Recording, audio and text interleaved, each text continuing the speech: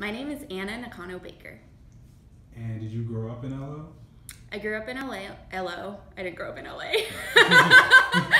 I grew up in LO. My family moved here when I was 5. And I stayed Northeast Portland. Yeah, and I stayed until I was 18 when I went to college in Eugene. Fun. And what schools did you go to when you were here? So my elementary school was Uplands, which isn't an elementary school anymore. It's like a community center now. Oh, really? Uh-huh.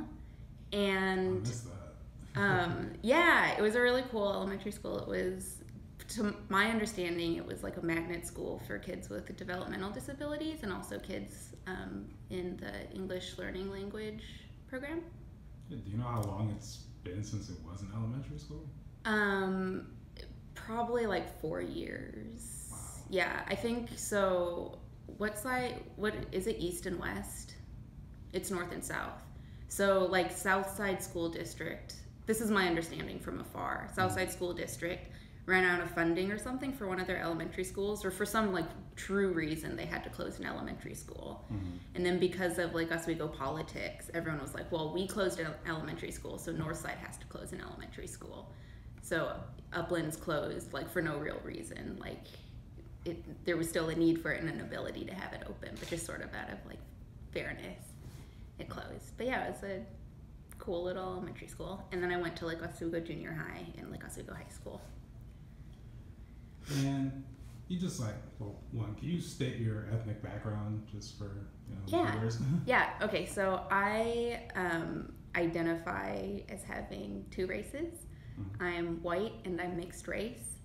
I identify as white because I appear white and I walk through the world understood as a white person. And I identify as mixed race because my parents are 2 different races. My dad is white with like French Catholic background and Ukrainian Jewish background and a bunch of other stuff.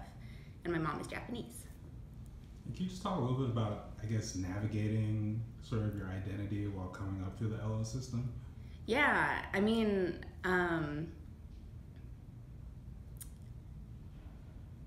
yeah, I think I didn't really know what my ethnic identity was all through high school. I think of college as when I started to figure it out, and kind of after college even, when I started kind of getting my stride and being okay, I think I know who I am. And I understand now that I'm going to continue to figure it out for the rest of my life, and it's going to change for the rest of my life. But when I was in high school, and in elementary school, I knew I was mixed race. I didn't really know how Japanese I was or how white I was. It was a combination of all of the body image stuff that I think all children go through. What do I look like? And you're always looking at yourself in the mirror and being really, that's what I look like? And your body's changing rapidly, and you can't really figure out what other people see when they look at you.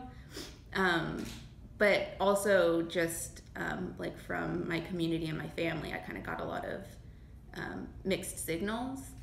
I remember in elementary school, I was in advanced math, and kids would be they would learn that my mom was Japanese, and they'd be oh, that's why you're good at math. Or they'd be oh, you're good at math because you're Asian. They would kind of connect that for me.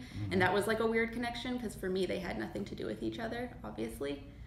Did that bother you at the time, or was it something you thought about like that? Well, I'd feel kind of proud if they were oh, that makes sense that you're Japanese, because a lot of the time people would be confused by that, and that would make me feel kind of ashamed, oh, I'm not performing Japanese-ness enough for you to see me as Japanese as I see myself. So when they would make the connection, I'd be yeah, you're seeing a part of me that I feel isn't seen a lot of the time.